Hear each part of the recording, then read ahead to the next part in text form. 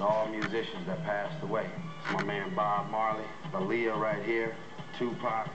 You got Marvin Gaye here in the center, like he the black musical Jesus. You got Biggie Smalls, Lisa Left Eye Lopes, Jam Master Gaye, and of course you got my man Barry White right here. I named the piece Remember because I wanted people, when they see the piece, to just remember the effect that all of these incredible artists have had on all of our lives. This is my dream right here on the wall. This is another little dream I had, the idea that came to me. This painting right here is called What If.